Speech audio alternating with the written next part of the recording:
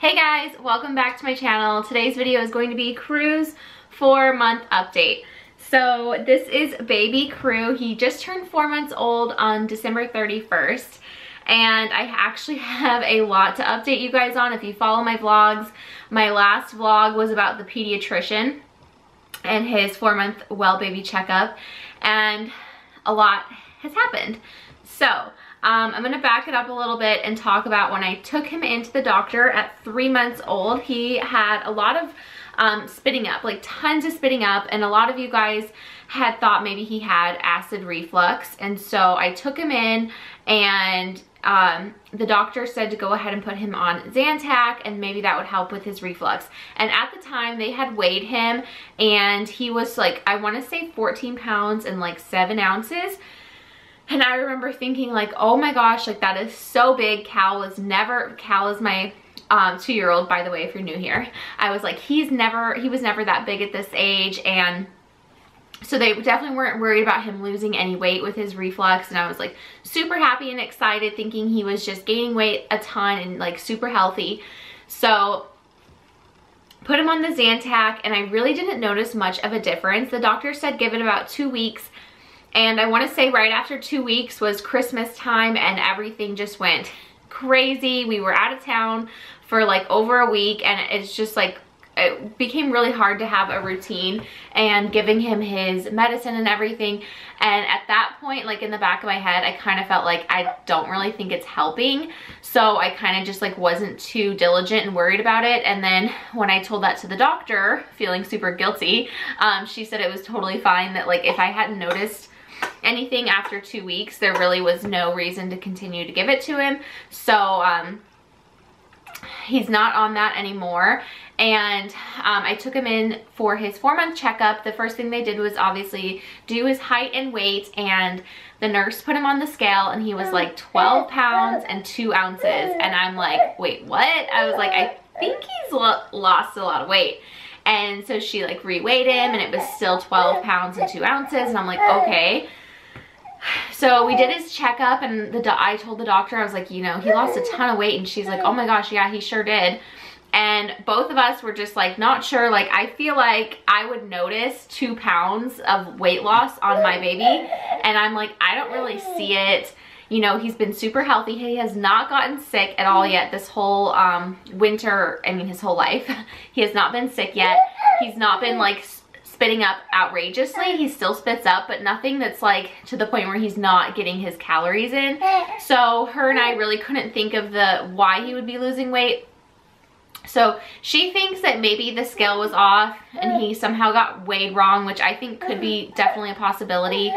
She did ask me about my milk supply, and it's like a sore subject because I had such an amazing high milk supply with Cal, and I felt like I was down that same road with Crew. You know, I was pumping a ton in the beginning. I was pumping like 8 ounces in the morning at least.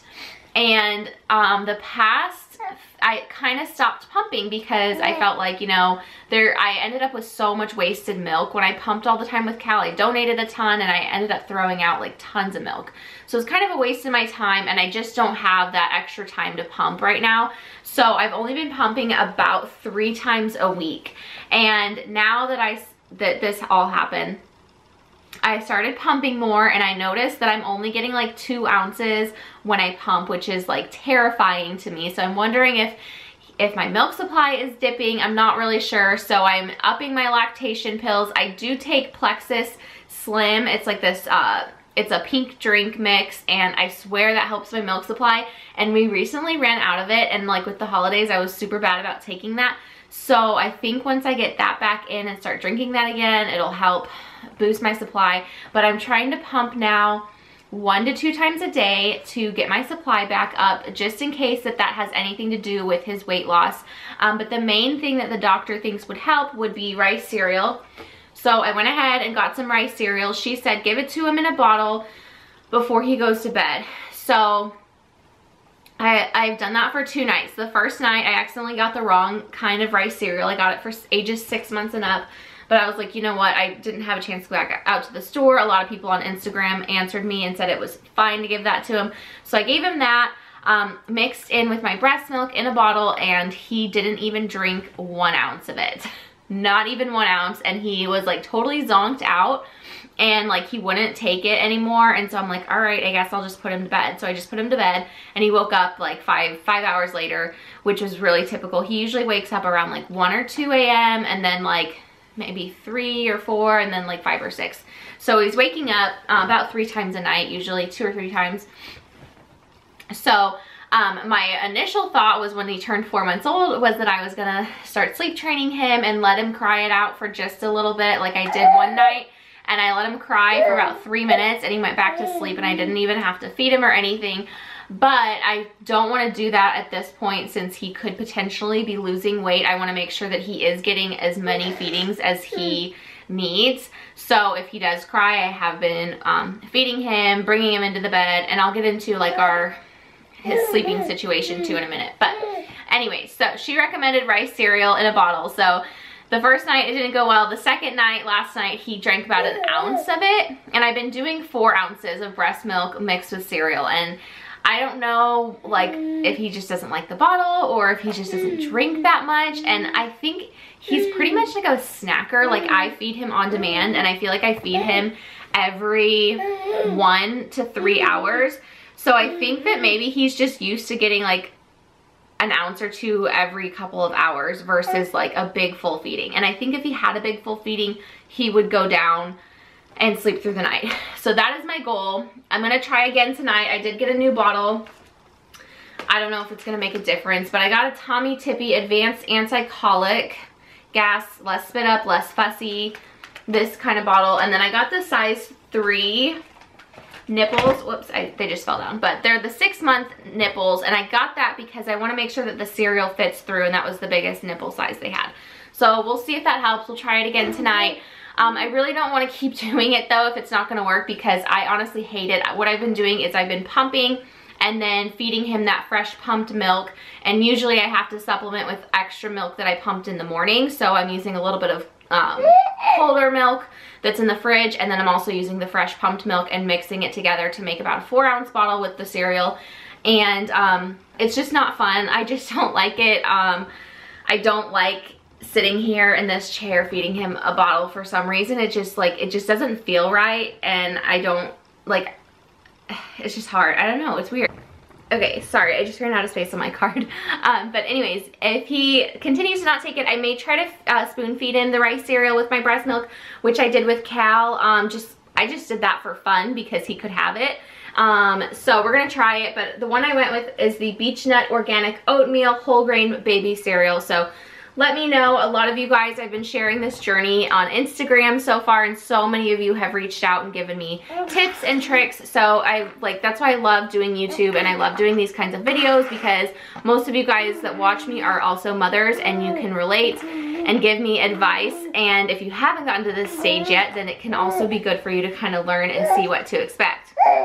So that is pretty much how his appointment went. He did have his vaccinations as well, but that was really the big thing, was just the fact that he supposedly lost weight, and I do believe he still has reflux. And she said I'm supposed to call the doctor back in a week or 2 and let her know how he's doing with stuff. And there's always other medication options for reflux other than the Zantac that we tried. So yeah, he just spit up. So it's a journey, and it's a work in progress, but you know what? It's okay. We will get it figured out. Okay, so next thing, bedtime routine and where he sleeps and everything. So I'm trying to get on a routine. Things have been crazy with the holidays. We were like sleeping all over different locations. So right now my routine is pretty much, I'm gonna try to actually start getting things ready around 6 p.m. I was doing a lot of research, and I'm wondering if maybe he needs an earlier bedtime. I've been aiming for 7:30, but I think he could maybe even do 6:30 because he doesn't nap a lot. So I don't know. So I'm gonna start trying to get things ready around 6 o'clock, go pump, give him a bath, and be really diligent about giving him a good nighttime routine so that he's like used to it. And what I've been doing is putting him down in here in his room, in his crib, with nothing in it. So that's what we've been trying. I've been putting him in just like little sleep sacks, nothing fancy, and it's just really not been working.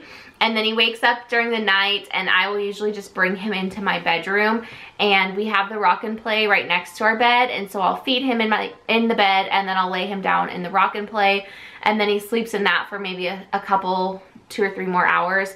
I was really hoping the rock and play was the solution to him sleeping through the night, but it seems to not really make a difference where he sleeps. And he was sleeping in the Halo bassinet with the DockATot in the beginning, and still same thing. Like, there's really no difference. So those are kind of the places where he sleeps. I do let him co-sleep as well. Like in the mornings, we co-sleep.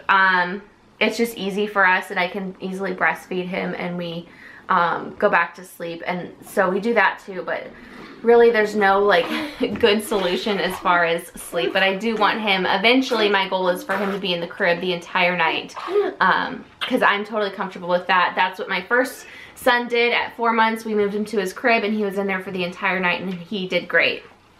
But he's definitely a sleep fighter. He fights sleep so hard. He does not take naps hardly at all. If we're in the car, he dozes off every time, which we live pretty much at least 20 minutes from anything, so he's always getting a couple 20-minute naps in the car.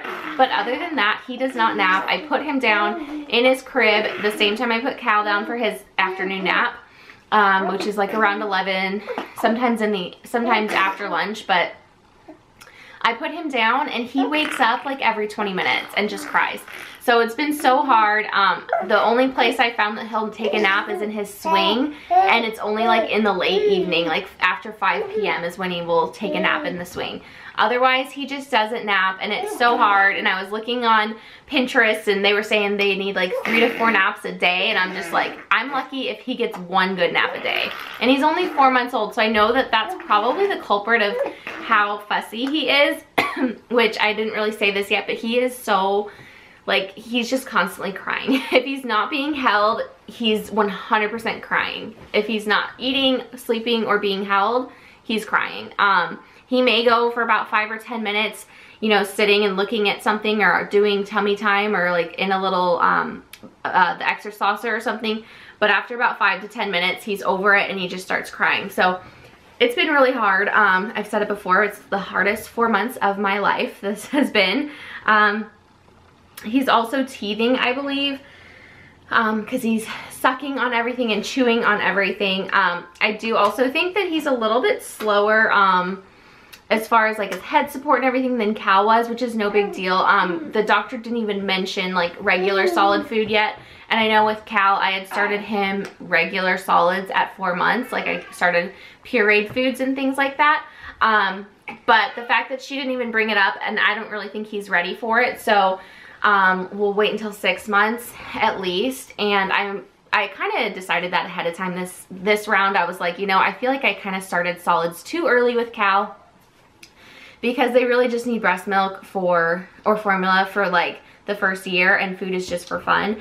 So I do think though, when he starts eating, it'll help with his fussiness, it'll help with him sleep longer.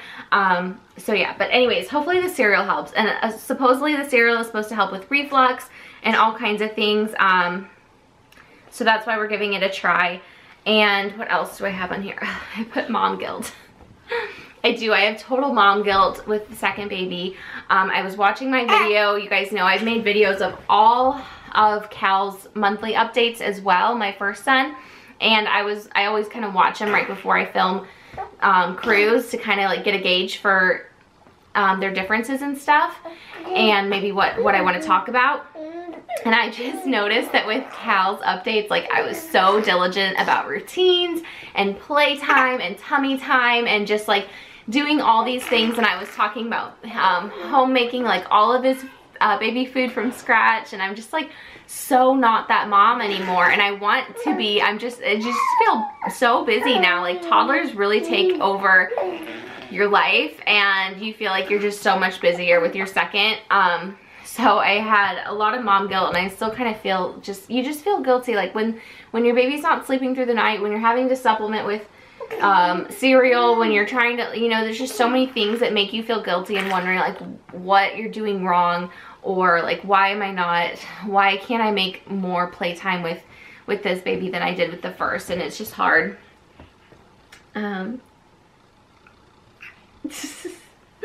But other than that, I think that's pretty much it.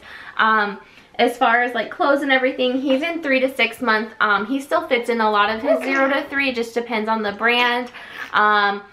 We're in size 2 diapers, but I'd like to move up to 3 as soon as we run out of size 2s. He is leaking through the night a lot, so he does wake up with like a leaky diaper. That probably doesn't help with his sleeping. So yeah, we've got a lot to figure out and a lot to work on.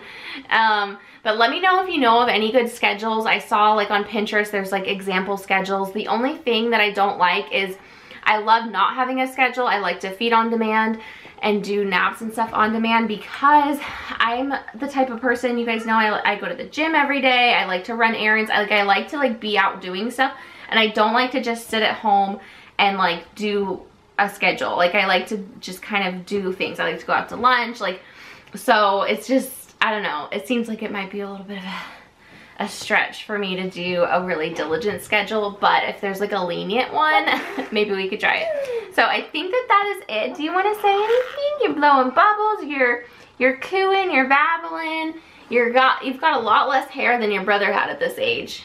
Yeah. But yeah, other than that, everything is really good. So I hope you guys enjoyed this little 4-month update, and I'll be sure to update you guys on this whole cereal bottle situation throughout all of my vlogs. So if you're not subscribed already, please do subscribe, and I will talk to you guys in my next video. Bye. Hello. Okay, quick update in addition to the 4-month update, because that was filmed yesterday and things have already changed. But I am actually, so many people had commented about doing the cereal in a bowl, so we're gonna do that instead. And he's not taking to it too well yet, but I think he'll get used to it, and then that way we can still breastfeed at night.